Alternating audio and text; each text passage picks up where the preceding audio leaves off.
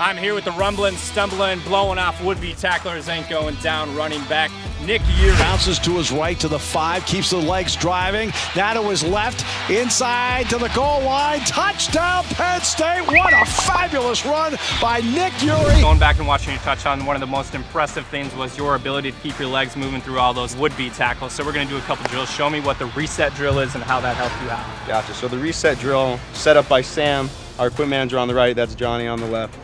What Coach has us do for the reset drill is each bag is supposed to represent a lineman, and then the open spots in between are the gaps that they're protecting. What'll happen is the running back will get the ball from the quarterback.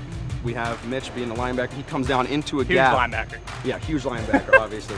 And when he's down in this gap, we're trying to reset to seal him in the gap and get us out of it so we can make another cut into the open field. Did he get in? Yes.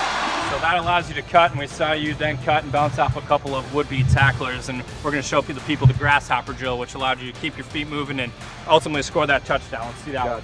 So for the grasshopper drill, Coach Sider has us hold the ball at all points of contact and hold it high against our chest, and then we're going to use one hand and one foot to make sure that we have balance so that if we get hit like we did in the game, we're able to keep balance and keep moving forward. What an effort